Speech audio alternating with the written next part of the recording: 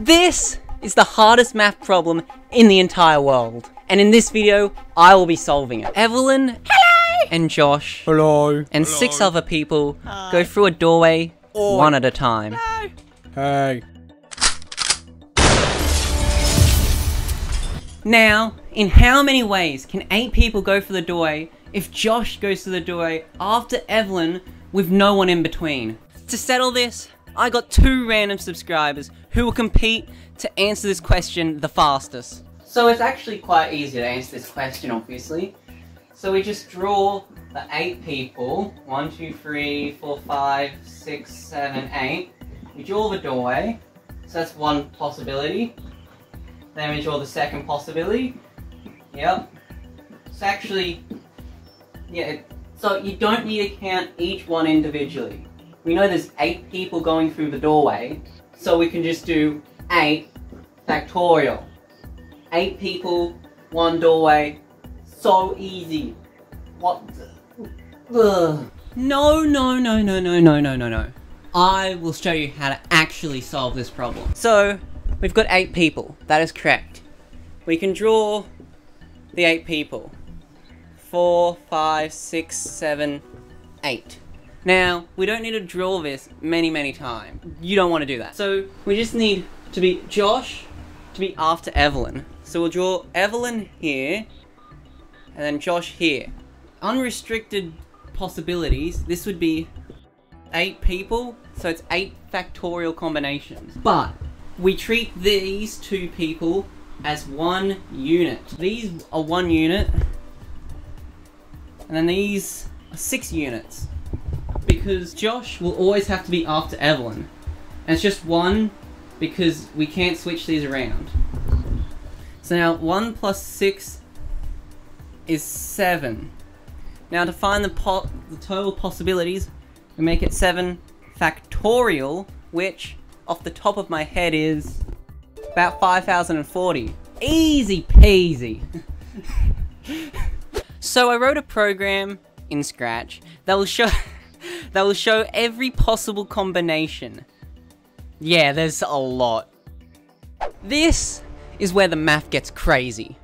Find the number of ways that 8 people can go through the doorway if Josh goes through the doorway after Evelyn. Now notice this. It does not mention that Josh has to be directly after Evelyn. There can be any number of people in between. And now, there's an easy way to solve this problem, and a hard way. Let's start with the hard way. So, we'll start by drawing some boxes. Hang in there. Okay, so I've got 7 boxes. Now I'll draw Evelyn here, she's first, then Josh. And now, I'll draw this another like 8 times. Now notice for the next one, we move Josh back a space. We move Josh back again, and he's back again. So, we'll just repeat this process until we get to the last one. Okay, and the last one, Evelyn and Josh will be right next to each other. So notice this. See in the first one, Evelyn could be 1, 2, 3, 4, 5, 6, 7. There's 7 places for her to go here.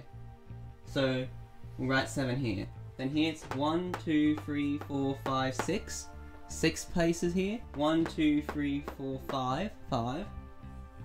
And 1, 2, 3, 4, 5 again. I counted wrong, yeah, I put 9 here for some reason, pretend I didn't make that mistake. There's 1, 2, 3, 4 spaces. Then it'll be 3, 2, and then here there's only 1. So what we do, we don't times these together, we plus them. So we get 7 plus 6 plus 5 plus 4 plus 3 plus 2 plus 1, which is about 28. There's 28. And then, now for part 2, I'll have to rub this off. Okay, so from drawing those boxes, we found there was 28 ways for the combinations where Evelyn could move to be before Josh. And now, remember from last question, how we had Evelyn, Josh, and then the 6 other people. We treated them as 1 unit. But now, we'll just be taking them away, since we already accounted for them with the 28 here. So we just don't care about them. We get 6 people here, 6 factorial combinations. So now we can combine these by timesing them, not plussing them. So we get 28 times 6 factorial, which off the top of my head is 20,160. Now that's how you solve it the hard way. Okay, let's do this the easy way. I'll put a timer up for 30 seconds because that's all I need. So there are 8 factorial unrestricted combinations. Now Josh has to be after Evelyn. So in half the combinations, Josh will be after Evelyn. The other half, Evelyn will be after Josh. They can't be in the same spot because that's not how people work. So we divide it by 2 because only in half the times will Josh be after Evelyn. And that off the top of my head is 20,160 combinations.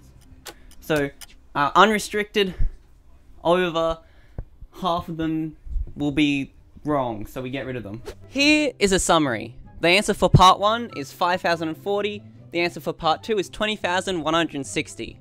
Now the hardest question. Who thought of this? Like, who cares about how 8 people can go through a door? Bye.